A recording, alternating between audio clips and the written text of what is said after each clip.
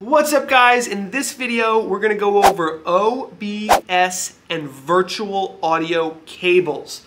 As part of the OBS Superuser Guidebook, I want to make it super clear how virtual audio cables can be used to allow OBS to send audio to applications like Zoom, Microsoft Teams, podcasting and audio software like Audacity. So let's take a look after this.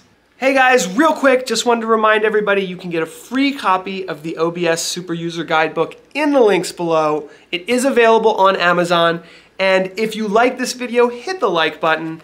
If you want to see more videos like this, you can subscribe to our channel. Only about 10% of our viewers are subscribed, so we'd love to have you on board. If we can do anything better or you have any questions throughout this video, let us know in the comments below and I'll be happy to reply.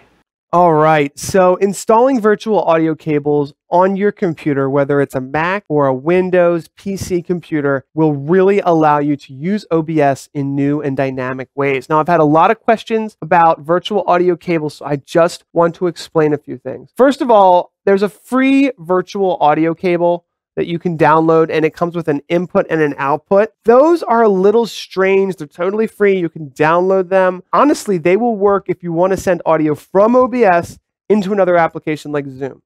But if you want to start sending audio to Zoom and then receiving it back as well and using OBS to record Zoom and going two-way, you're going to need the virtual cable A and B. That's been my experience. You can make a donation in order to get them. It's donationware.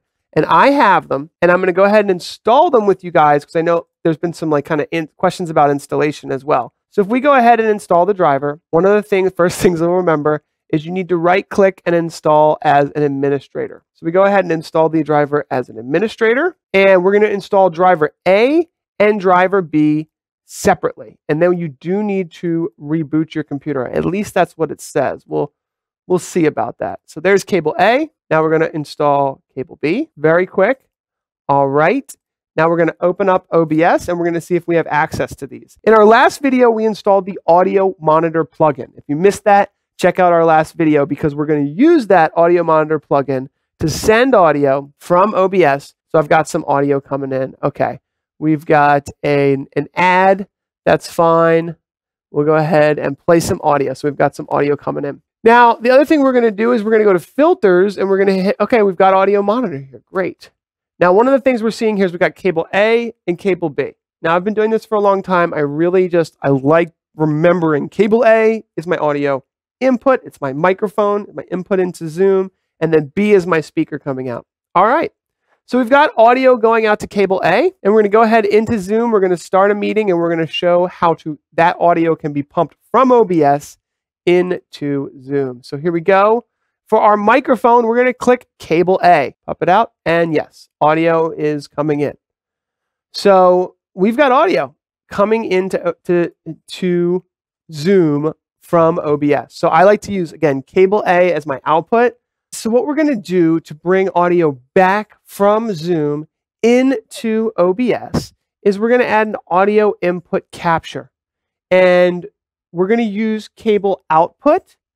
I have three different virtual audio cables, just to be clear. Cable A, cable B, and cable output.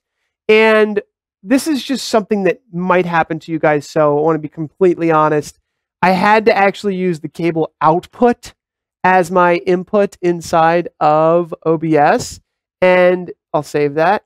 And inside of Zoom, I had to use cable input as my speaker. And this is a little confusing. These virtual audio cables can sometimes be a little crazy, but this is the logic, I guess, from VB Audio, is that this cable input and cable output, they are the same cable. It's just one side and the other, even though they're showing up as microphones and speakers. Whereas cable A and cable B can be either a speaker or a microphone. Hopefully that clears it up. But to test that this is working, so essentially, if we hit the speaker button here, you'll see, and I'm going to move Zoom over so we can see both the audio input capture and the audio settings.